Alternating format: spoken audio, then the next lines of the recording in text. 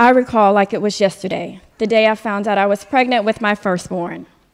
It was a summer session during my junior year in college. It was a miserably hot and humid day. I remember sitting in a dark, even hotter art history class. I couldn't concentrate. I felt like crying. I was hot, nauseous, and felt plain yucky for a beautiful day in August. I walked across campus to the infirmary where I'd later learn I was pregnant.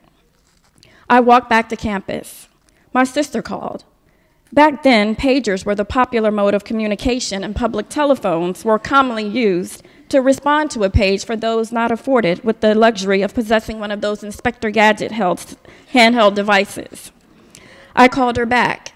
She told me she was pregnant. I told her I was pregnant. Now the race was on to tell her, as to who would tell our mother first. After we hung up, I reconsidered my decision to share my news first. My news would not be received with much excitement for a few reasons. First, I wasn't married. My sister was. Secondly, I was still in school and had another year to go before I'd graduate. Third, and perhaps most importantly, she despised the father. My sister shared her news. I put a pin in sharing mine. I did, however, tell my dad. I'm a daddy's girl. Always have been, and I expect always will be. He told me I'd have a few days to gather my thoughts and tell my mother, and then he'd tell her if I hadn't. Sounds a little calculating, I guess, but to me, my mother's the type of person you just don't want to disappoint. After sharing my news with them, I remember a few days later sitting in a clinic.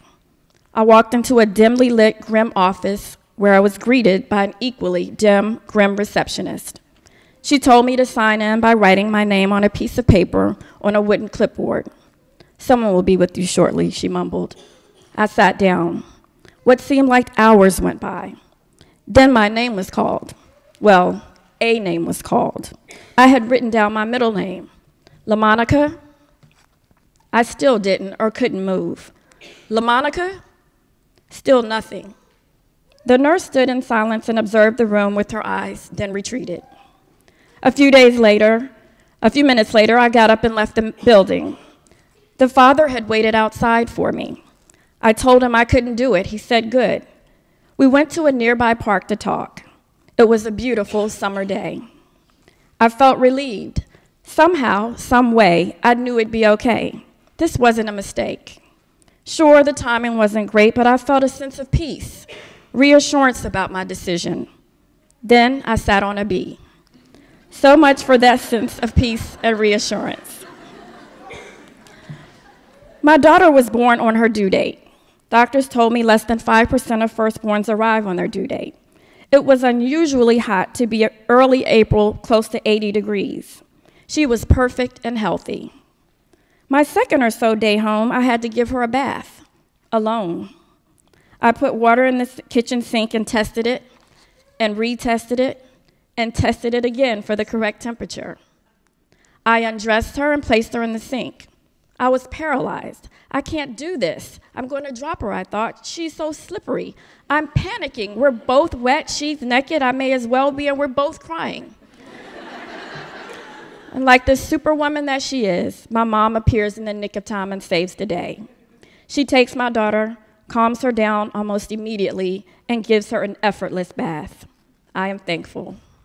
Fast forward 21 years. I'm walking across campus. It's a miserably hot and humid day in July. My cell phone rings. It's my oldest daughter. She tells me she's pregnant. I say, "Now what? What's your plans?" I keep stride as I'm en route to a meeting. I'll tell her we'll talk that evening. As I try to collect myself, I'm taken back for a moment to that hot, humid day in August, 21 years earlier. I feel miserable and yuck. Later that day in my safe place, the shower, I cry. I cry and cry and cry until I'm all cried out, literally. I feel disappointed, angry, heartbroken. The timing isn't right. She's not married. She hasn't finished college. And as for the father, I hadn't even met him. Maybe I'd feel a little better if I hadn't, just didn't like him. But the fact was, I hadn't and wasn't justified in harboring any ill feelings toward him. The plan is to move forward with the expectancy of a baby. Was this deja vu? Was this how my mom felt? Did I envision life a little differently for my daughter? Absolutely. Do I wish I had a do-over? Perhaps. I've learned that there are essentially two choices one can make in living life. One, enjoy the journey, or two, don't.